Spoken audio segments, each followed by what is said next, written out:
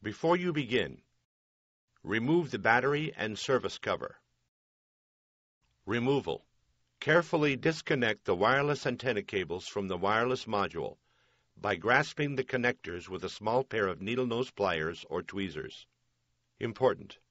Make careful note of which wireless antenna cable is connected to each terminal on the wireless module for later replacement. Caution. Use care when disconnecting the wireless antenna cables from the wireless module.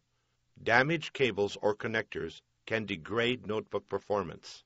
Remove the 4mm P1 Phillips head screw that secures the wireless module to the system board and allow it to release to the spring tension position. Grasp the wireless module by the edges and pull gently to remove it. Place the wireless module in a static dissipative bag. Replacement. Grasp the wireless module by the edges and remove it from the static dissipative bag.